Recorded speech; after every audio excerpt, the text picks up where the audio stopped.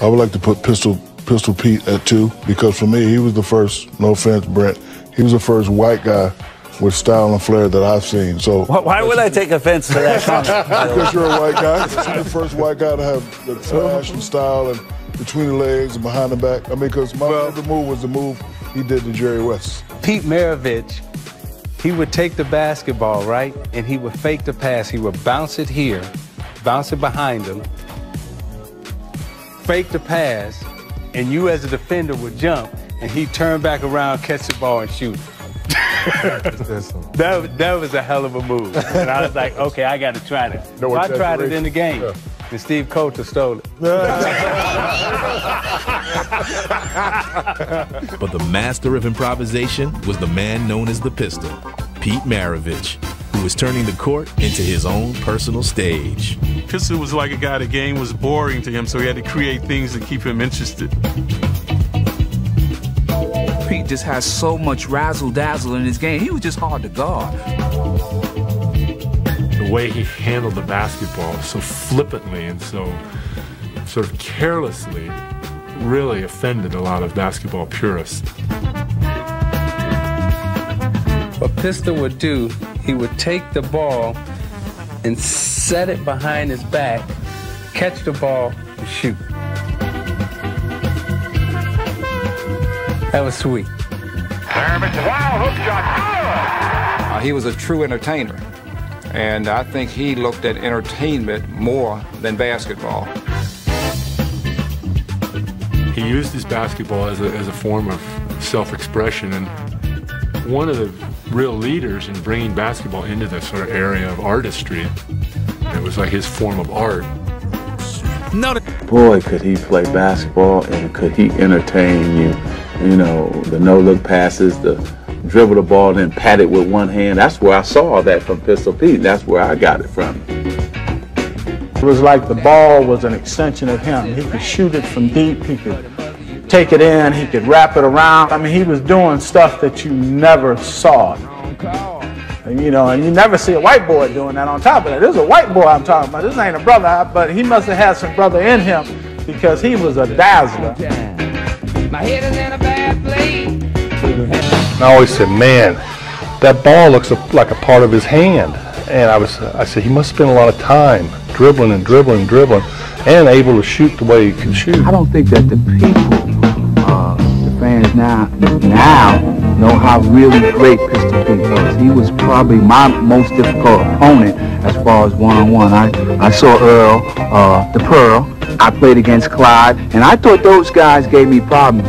Pistol was unique with his ball handling and dribbling and stuff like that. He could just trick guys, and he gave me probably the most difficult time guarding. He wasn't as physical as a Clyde or Earl, but Pete just has so much razzle-dazzle in his game. He was just hard to guard. Pete was a showman. Played the game with a tremendous flair. I mean, you look at Jason Williams, and you think of Pistol Pete. Pete was a globetrotter. You know, Pete practiced his stuff, you know, day in and day out, and it was honed in. And Pete had a fire about him. Looking at some of these little guys here, they probably never saw Pistol Pete play. I hope they look on YouTube. Tell them who Pistol Pete was. Woo! You know, in college, Pistol and I fought for the scoring leader in the country. And all 3 years I was second to Pistol. And I used to make excuses. The only reason Pistol scored more than me is because his dad coached him and so on and so forth. Until I got to play against him. And that was a lot of baloney. He was, goodness gracious. It's hard to describe somebody that was about 6'6", 6'7", handle the ball as well or better than myself. He just didn't shoot the basketball. He was a pure shooter. Yeah. He would pass the ball through the eye of a needle. I got a chance to play with him for the first time in the high school All-American game in Memphis. And it's tough, you trying to play your game and you're watching him. Yeah. You know, you're in the backcourt with him. We were starting guards for the All-American team. And I got to be great friends with him from that point on. I can remember when Pete got traded from Atlanta, where he started his career, over to New Orleans when the team went down there in his expansion team.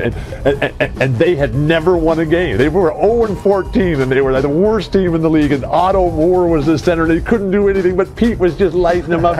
And the Portland Trailblazers, we go in there, we had a team, and it was not the championship team, but we had a good enough team. And we were pounding them early, way up at halftime, and Pete in the second half just takes over. And he goes absolutely wild. He's playing 1 against 5, and he's up and down the court, shooting jumpers, hooks, full court behind the back passes through guys' legs. He's just everything. And at the very last play of the game, we're up 1, and Pete dribbles up.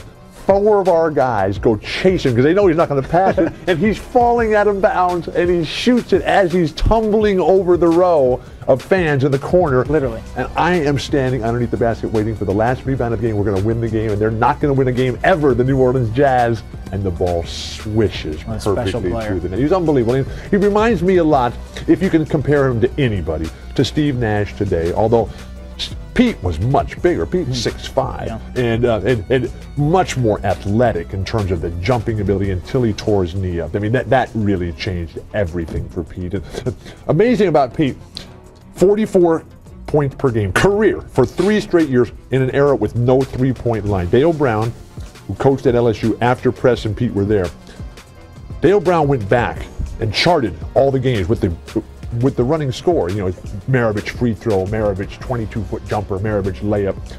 And he calculated that with the current college three-point rule at 19.9, Pete Maravich would have averaged 13 three-point makes per game, which would have given him a career average of 57 points per game under today's rules. That guy is unbelievable. We love him. We missed him terribly. What a great friend. What a great... The time has come for Honor Roll to unveil the greatest player of all time. Pistol Pete Maravich of LSU. Sporting floppy socks and a flashy style, Maravich averaged over 44 points per game. But more impressively, he created a hoops frenzy at a school long known only for football.